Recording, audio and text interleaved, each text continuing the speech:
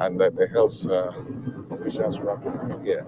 And that reminds me, we are planning to get the health officials to go to Agbogbloshie and do some health screening for our brothers and sisters who hitherto used to live here. I mean, you've only been here for about an hour.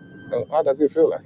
Yeah, it's quite a thick smoke, but it's actually No, apart from the smoke, the stench. Yeah.